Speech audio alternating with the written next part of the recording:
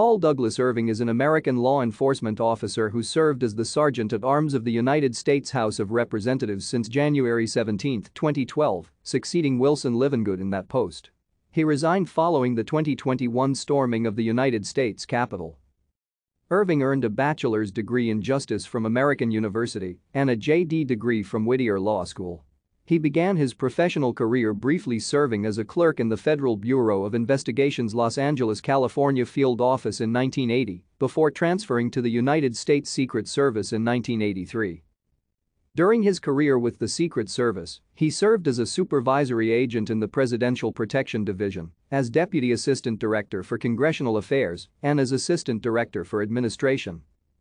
In 2003, he was assigned to the Executive Office of the President at the White House during the Secret Service's transition to the United States Department of Homeland Security. Thank you for watching. Like and subscribe if you would like to view more of our videos. Have a nice day.